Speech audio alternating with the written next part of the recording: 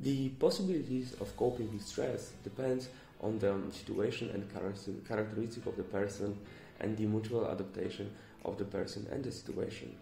You can't avoid stress. If we treat stress as a challenge and consciously face it, we can strengthen ourselves and learn something valuable, because often stress creates development opportunities. Coping styles. Each of us has our own style of coping with stress. It results from our personality, experience, and stressful situations. There are three basic styles of coping with stress. The first one, task-focused style, is a style in which a person focuses on taking active steps to solve the problem. People using this style are characterized by a tendency to make efforts to solve the problem through cognitive transformations or attempts to change the situation. The second style is emotional focused style. This style is primarily characterized by the desire to reduce emotional tension. People using this style are characterized by lack of taking any specific actions, tendency to focus on themselves, on their own emotional experience such as anger, guilt, tension. Such people tend to wishful thinking and fantasizing. The third one, avoidance focused style.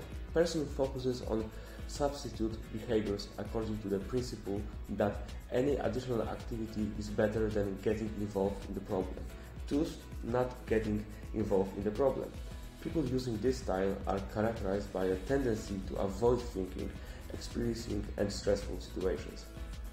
This style can take two forms: engaging in substitute activities, for example watching TV, or seeking social contacts, for example partying. Techniques of coping with stress focus on changing the way of thinking. Naturalization of irrational thoughts. The intensity of stress depends on the interpretation of the events that meet us. This interpretation reaches us consciously or unconsciously in the course of internal dialogue. If what we say to ourselves is covered in reality, we can constructively approach the solution of the problems.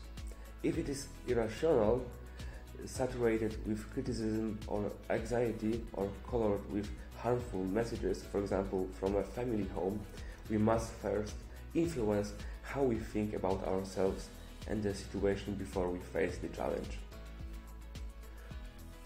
Control worst-case scenarios. Experiencing pessimistic visions of the future is something that probably all of us have experienced in stressful situations. Although their goal is to prepare us for various eventualities, worrying about the brings more harm than benefits. Separating from them, however, brings only short-term relief, because if we do not properly deal with them, they will come back with double power. Constructive use of worry to solve problems. Emotions cannot be divided into good and bad. They all serve as something. The goal of anxiety is to show areas that requires refinement in order to enjoy the preferred vision of the future. Irrational anxiety usually takes the form of worst-case scenarios. Rational anxiety can be used to deal with the problems it addresses. If anxiety overwhelms you too much, use your favorite relaxation technique to lower it. Social support. In some stressful situations, an important role in fighting with stress is played by identification with the group to which the person belongs.